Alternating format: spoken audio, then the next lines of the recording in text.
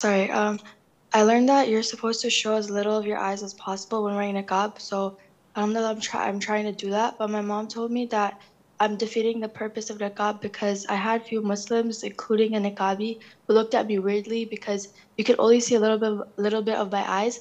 Like the alims I know and girls that wear gloves, they don't wear the niqab like that. And my dad told me when he went to Umrah, he saw people wearing niqab like normally. And I want to wear the niqab the way the Sahabis did it, but I'm getting doubts that I'm being extreme and doing it wrong. So, do you have any advice on this? Jazakallahu khairan. وَجَزَاكُ سَاجِدًا. Be steadfast. Whenever you're abiding by the truth, by the Quran, by the Sunnah, you'll have enemies. You will have critics.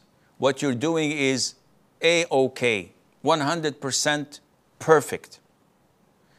Those who look down at you among the quote-unquote niqabis or among the quote-unquote hijabis, they're envious.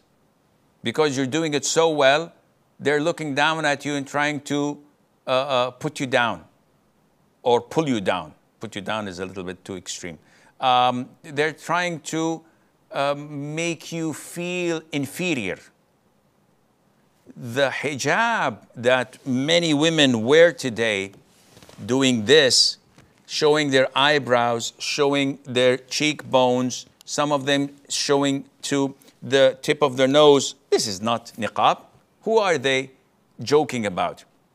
They need braces to fix their teeth. That's why they're covering it. They have pimples in their cheek. That's why they're covering it. They're not wearing the hijab for the sake of Allah, most likely. I'm not judging them. Who cares? I judge whomever I want. Sue me. So, unfortunately, they're not abiding by the hijab. Ibn Abbas, may Allah be pleased with him, illustrated how the hijab should be done by only exposing one eye. And the niqab is to be worn so that you could see, not so that people could see you. So wearing it this tight, okay, people could see my eyes, but they can't see anything else. There's no fitna in that. When you do this and they see the eyebrows, people would say, Sheikh, it's bushy. You need to pluck your eyebrows. Well, I don't want to be among those who's cursed. This by itself is a form of adornment, of beautification. When they show this area from the temple, again, this is not permissible to show. What are you doing? So don't listen to your mom in this regards. Don't listen to your father. Don't listen to these alima and the likes, because they're envious of you. You're on the right track, my daughter.